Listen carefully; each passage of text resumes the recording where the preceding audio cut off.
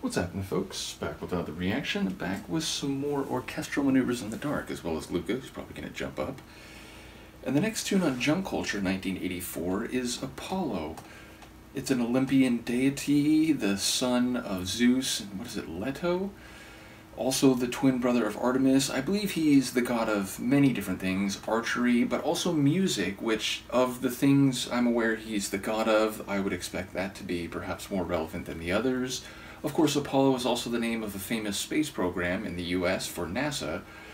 I doubt that articulation would be relevant. Indeed, it could just be a word that in some way is used phonetically or in a more general sense and is not necessarily either of those references, but I would suppose if I had to guess, I would say it might relate to the Olympian and some conceptualized rendering of that mythological figure. So I'll see what I can pick up on a first listen. This is Orchestral Manoeuvres in the Dark. The track is Apollo, and it's from their 1984 album, Junk Culture.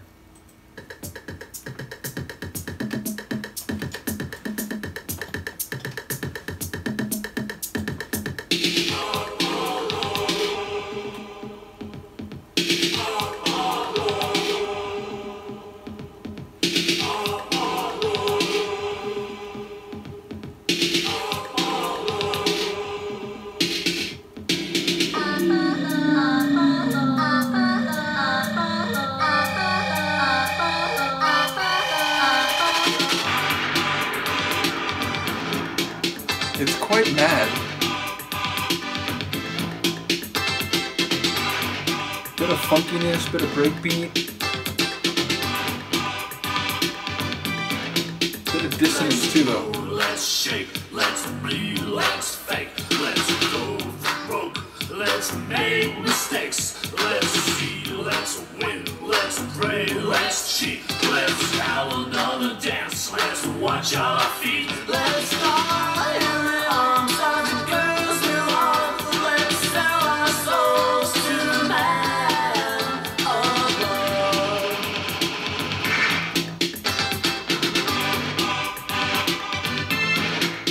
Let's move, let's go, let's hop, let's stop, let's paint the town, let's break a few hearts, we'll run, we'll shout, we'll thrash, we'll cry, but we'll never grow old, we'll never die.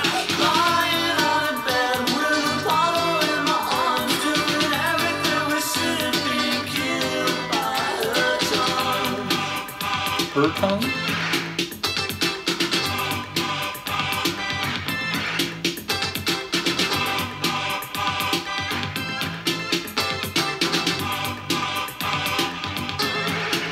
I've got Apollo in my heart, she's tearing forward. She looks like an angel held in my arms. Start close my eyes and I turn away. I'm not letting go, no, not at this stage, because no one's only half of it, no matter what they say. And still her believing from miles and miles away. She's closed her eyes and she's turned away. She's letting go, no, she'll say.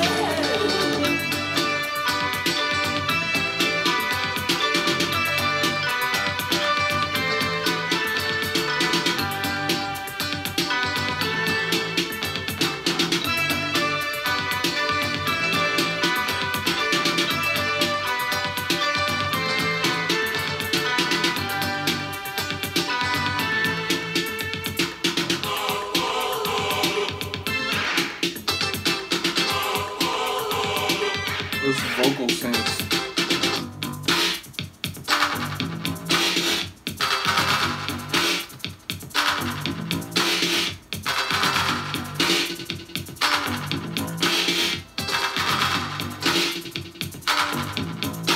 Let's fly in the arms of the girls we love. Let's sell our souls to the man above.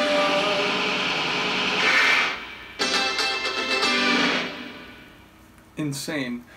A wild and weird song. I will say I like the syncopated percussion, and yet, having said that, I feel like a lot of the tune feels like one of those early mid-80s extended mix sections where it gets into this sort of chopped up, halting, stop-start type of syncopated rhythms, and then goes back into the normal part of the song.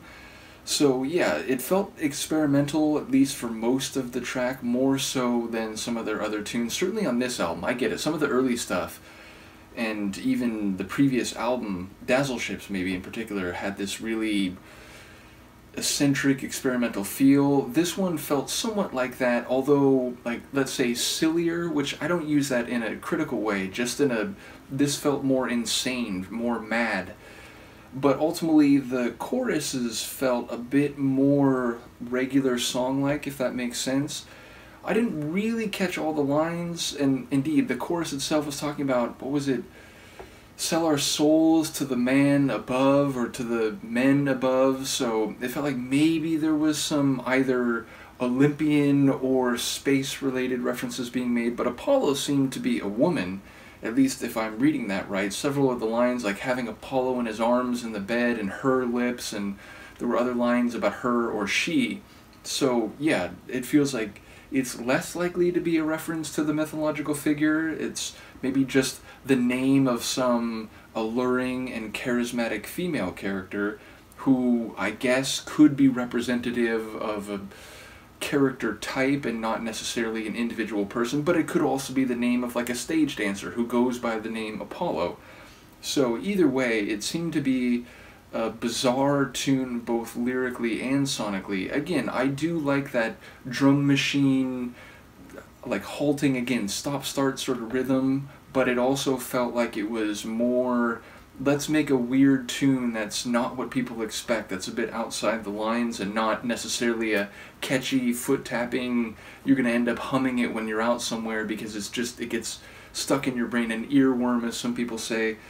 So yeah, it's an interesting track in that it feels more commercial than some of their earlier stuff and yet still out on their own, like doing their own thing. So I realize that's a bit contradictory, but that's what it sounded like to me. So in any case, I'm curious as we go through this album as it relates to the record title, Junk Culture, the idea of something that's plastic and contrived and throwaway, that after you use it for a little bit it'll be outdated soon and it'll be very much of its time, it won't be timeless, it won't be something that's seen as fine art or whatever, but there clearly could be a wink of the eye and a bit of a cheeky smile to that kind of concept. So it feels like maybe Junk Culture is a bit of a, what's the right word, not sarcastic, but a bit of a like clever slash, again, sort of wink type of usage of the phrase as I've gone through this album so far.